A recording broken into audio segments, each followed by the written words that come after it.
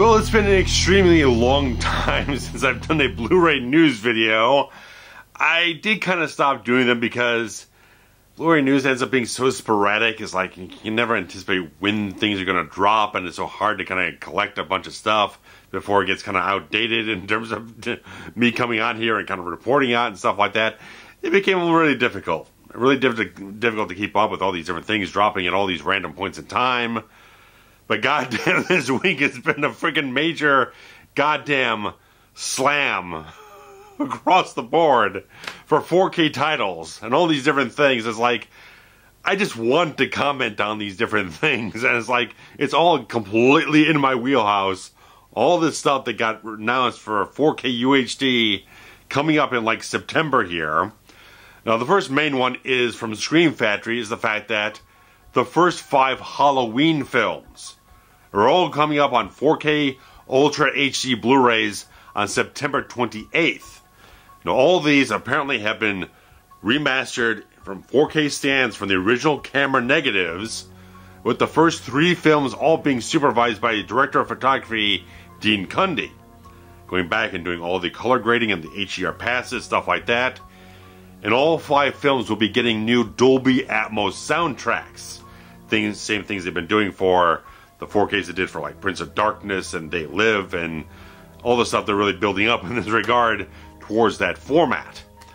Now, a lot of this stuff is all going to be packaged with pretty much all the same features that you had from all the previous single disc releases from the old box set. So you're not going to get any of the additional stuff you got from like the deluxe version that I have that has the full boat of stuff going on there, but all the regular commentary tracks, the featurettes, the trailers, all these little things are all being poured over, and the 1080p Blu-rays being bundled in with these will all have the remastered 4K versions with the Dolby Atmos soundtracks. Now, the interesting thing with the first Halloween film from John Carpenter is that it'll be a 3-disc set. You'll have the UHD, then you'll have the remastered Blu-ray with a bunch of features and commentaries. Then they'll have a 3rd disc where it says original color timing presentation. So I don't know exactly which transfer they're talking about. Are they talking about the very, very first Blu-ray where people had a lot of problems with how bright it was and some of the color timing, or is it the one from the 35th anniversary set? Have no clue. Probably most people aren't going to really care, because probably people have already wanted Halloween, probably already had previous releases of it, and most likely you're mainly going to go for the 4K one as long as they deliver on it being exceptionally good quality. Now, they have said in their official release for this whole thing, there may be additional bonus features announced at a later time. What that is, have no idea. I know for Halloween 4 there is a older commentary track from the previous early DVD release, like 2001 or whatnot, from Alan B. McElroy, the screenwriter, and one other person, that never made it to the Blu-ray sets. Maybe they'll clear that license and put it on there, I have no idea. But now that I've recently found out that that's the case, if they don't put it on there, I'd like to be able to have that as completionist's sake. Hopefully someone's thinking about that and they're trying to clear a license for that from Anchor Bay or Lionsgate, whoever the hell has those rights from back when, whatever the case. Who knows? But of course, a lot of people are having problems with the new artwork. A lot of people don't like the new artwork they put together for the slipcovers and the main cover art and whatnot. But apparently, the original theatrical posters will be on the reversible sides, where the disc I had bought for Prince of Darkness and They Live is just the original theatrical poster art. There's nothing on the reverse side. This one will have reversible artwork to you if you are very much offended by the quality of these new pieces of artwork. You can get rid of your slipcase, reverse the thing, and have a nice day about that. So this is like, I at least want to get like Halloween 4 and 5 and probably the original film. I do have the Steelbook of Halloween 3. If everyone saw my comparison video from last year comparing the transfer from the box set and what was said to be a 4K remaster from the original camera negative they put out in 2018 on the Steelbook. But on the press release, they're saying it's a new 2021 scan of the original camera negative 4K for Halloween 3 and Halloween 2, which they already did that 3 years ago, so did they rescan it again? Or is it just the fact that they're using the same scans, but they're going back in there with Dean Cundy and doing what he feels is his proper color timing for the here and now? Have no idea. Just got to wait and see. Have to wait and see. But I'm at least interested in the first film, 4 and 5. We'll see what happens with 3. But since I just bought like the Steelbook last year, I don't know if I'm ready to swing up to that thing. But it depends on how big of a difference there is in the color grading and the quality of the whole thing. No idea until it drops when you start getting some word of mouth buzzing around here. But maybe Halloween 2. Maybe if I get it eventually on a lower price. A lot of people are much bigger fans of it than I am.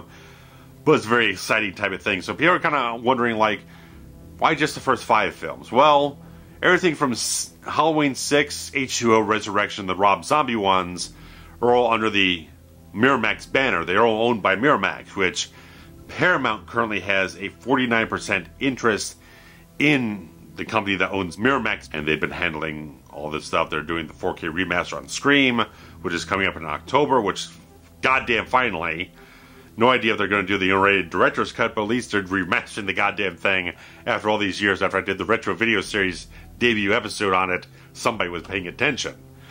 But at least on that regard, Paramount is handling that, so it's all under the Miramax banner. So they had a license; they would have to license from another company or whatnot, because apparently either Halloween 2 and Halloween 3 under Universal, which they've constantly just had a deal with in place with them and continue to renew it, and apparently the first Halloween and 4 and 5 are all kind of reverted back to the original company, Trancast International Pictures. So Screen Factory probably made a deal with them. So if they want to do the later ones, they have to kind of deal with Miramax and maybe Paramount and work out a deal there. So that's probably something on. And of course, they're releasing this just ahead of when the new Halloween film is going to hit this October.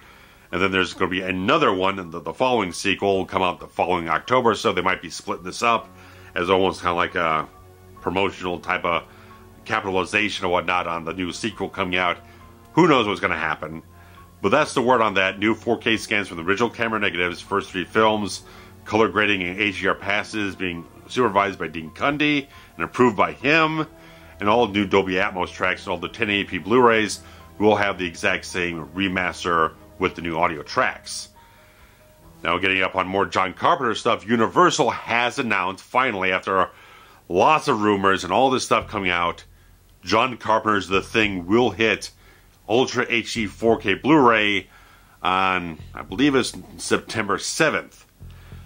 Now, why this didn't end up going to Screen Factory or renewing that type of thing where they've done all these releases from before.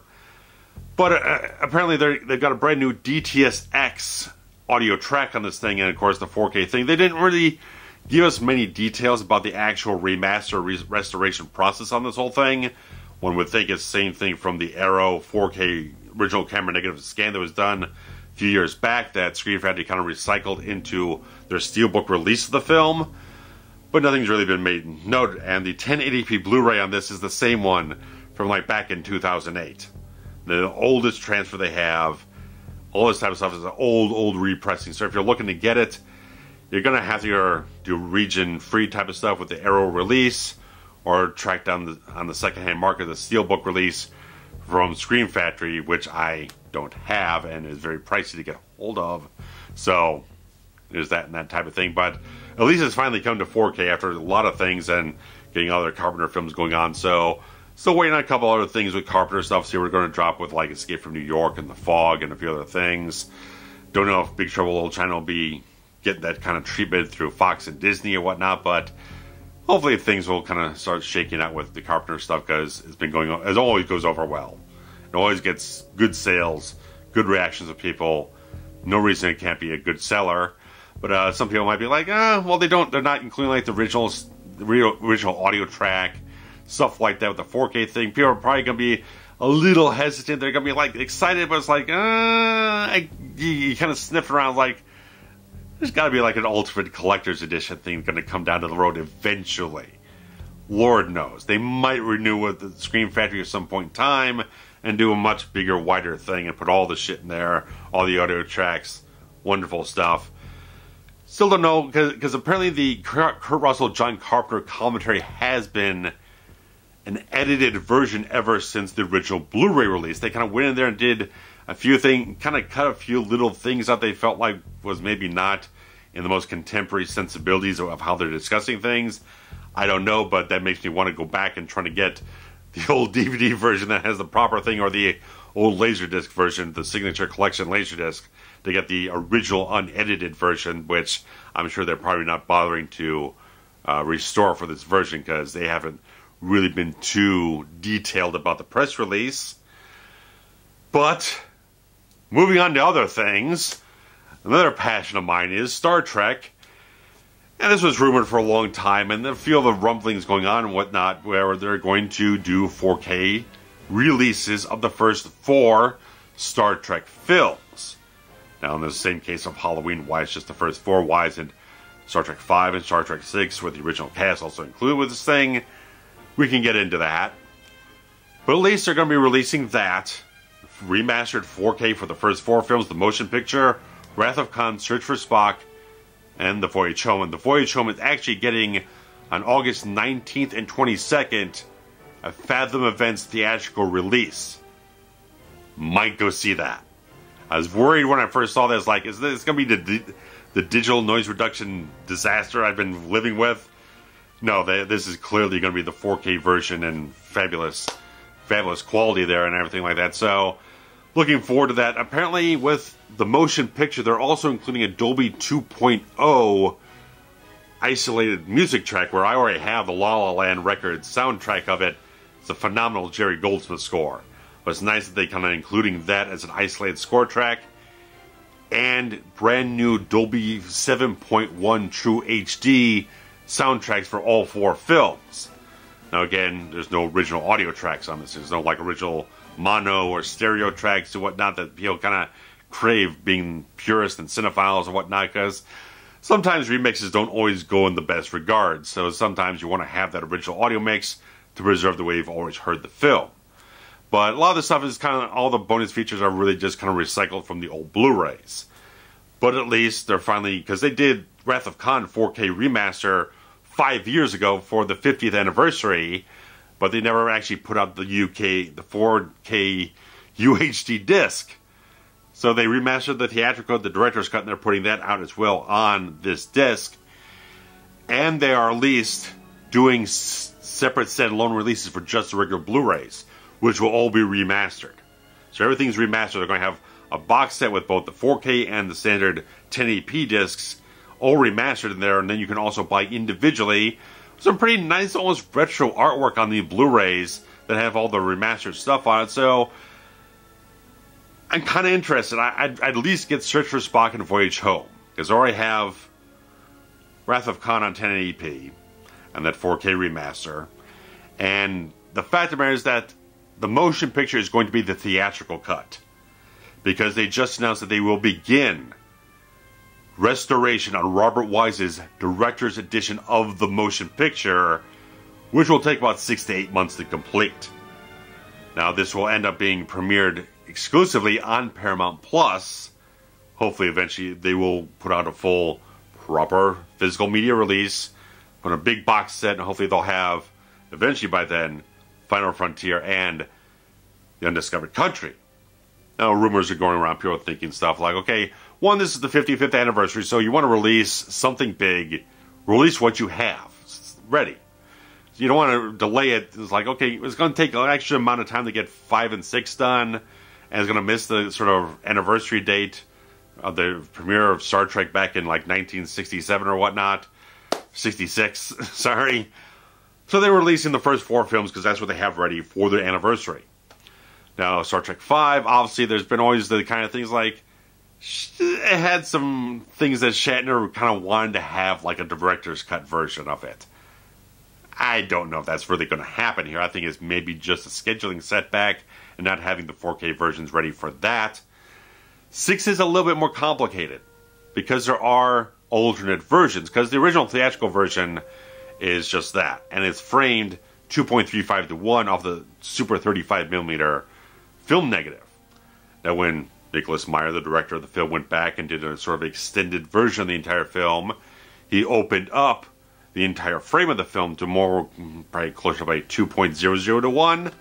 So if you wanted to preserve those different aspect ratios, that creates a little bit of a different thing where you can't do a seamless branching. You have to kind of put one on one disc and one on the other disc to maintain you have maximum bitrate quality, all that type of stuff. And there was a slight bit of difference when you had the theatrical cut, then they had a special home video version, then he later refined that for the later on special collector's edition DVD version, which people would say is the director's cut. So that's a very interesting type of thing. It's like, we don't have those details yet. And of course, we'll see if they end up doing next generation films, stuff like that. The Kelvin timeline films, the J.J. Abrams stuff, it's already got their 4K stuff out there. Perfectly fine. But we'll see how things kind of go in the next foreseeable future on that regard, how that stuff pans out. Now that's all coming out, again, September 7th, same time as John Carpenter The Thing from Universal Pictures. Paramount is handling all this stuff in-house. Hopefully they're doing a great job. If they've done as great of a job as they did with stuff I've seen from like Top Gun, and then the Top Gun remaster looks phenomenal. And they've done great work with remastering like Mission Impossible and a bunch of other films, and of course all the work that was done on the next generation Blu-ray sets. It should be in good hands to make sure that it comes out really phenomenal. So looking forward to it. At least the standalone Blu-rays are being priced pretty reasonably, around $15, as short of that. So it's a pretty reasonable price.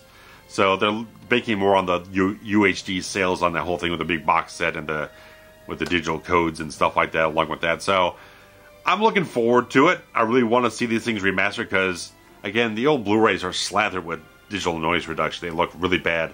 Search for Spock probably looks the worst because it's such a very overly bright film that all the detail just gets smudged out and it's so obvious how it's all done. When you look at that 4K remaster they did for Wrath of Khan, it looks very filmic and very, very appropriate for what I think the film was supposed to look like. So, really, really looking forward to it. Hopefully they have color timed the motion picture back to that more warmer sensibility that Richard H. Klein had fashioned for the entire film, that got turned to a much more cooler aesthetic for like the Blu-rays and a few other releases here and there. So hopefully they're maintaining that, especially with David C. Fine, the guy who gave me a little bit of extra information on the retro video series episode in the Terminator home video retrospective.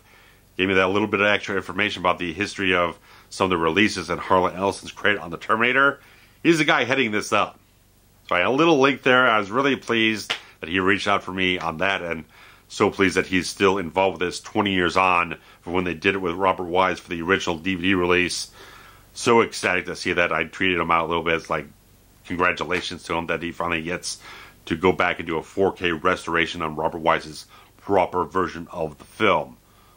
Can't be looking forward to it anymore because a lot of people don't have as much love for motion pictures as I do, but after I did my review of it a couple years ago, it really invigorated a lot of stuff in me just with Wise's version, because I don't really like the theatrical version. It loses a lot of little nuances, little details here and there that I feel just kind of sap something out of it. The little details that Robert Wise wanted in the film really make something very special in my view. So regardless of that, guys, I had to talk about this stuff because like I got to be broke in September. So much shit to buy. Because if I wait too long, then the price is going to go up. Because like in the first couple weeks, you'll have kind of a little bit of a discounted price, a kind of sale price for the initial release. Then it's going to go back up. So it's like, God damn, I'm going to be broke. We're all going to be broke. Come Halloween, we ain't going to have no money. We're just going to be sitting at home watching 4K shit and just chewing on candy and just having no money whatsoever. So, and living long and prosper. So, wonderful stuff. All that 4K stuff. I know there's a lot of other stuff, I think. I saw that the Phantasm Sphere set is being re-released from Rogo USA, the same thing they had before. I wish they just did it like a slim down thing without the kind of sphere collectible thing, because like, that's jacking the price up a lot. Because I know Arrow UK has a much slimmed down version. It's probably like $40, $50. I'd buy that in a second if it was Region A compatible, which it's not. And these guys over here don't want to just get rid of the collectible sphere and just give us a regular, just standard box set of the things. I'd grab that in a goddamn heartbeat. So, because it's like $100 or something like that. It's like, it's a little much for 4 films. The 5th film I don't even have any interest for, because it looks like shit. But regardless of that, guys, if you want to know why the Phantasm film franchise that I did like eons ago. Never got an installment for Ravager. I just watched trailers of that thing and I felt like I couldn't fucking sit through that thing. So, in regards to that, guys, thank you so much. It's been a long time coming, but I just had to just sit down and just talk about this stuff because all these Halloween films, I think they're going to look absolutely phenomenal. 4 and 5 really needed an upgrade to a certain degree. I think they can look really exceptional now with a new scan and new color timing. Just refreshed color timing in terms of that. No one else involved with the film is really kind of overseeing 4 and 5.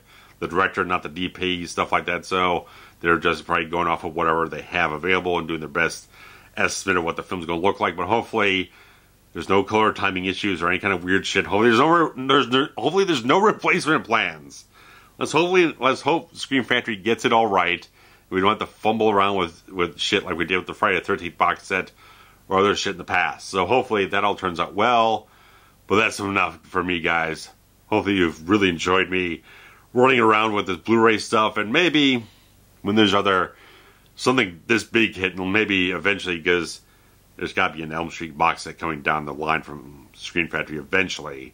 Probably not this year, probably sometime next year. We'll see what happens, but if that news ever drops, I'll be right back here talking every fucking detail I can get my hands on. So guys, tell me what you're excited for, what's going up on the pre-orders, stuff like that, what is just a little too much for you to afford right now. But let me know, guys. Wonderful stuff coming up. Thanks so much. Take care. Bye-bye.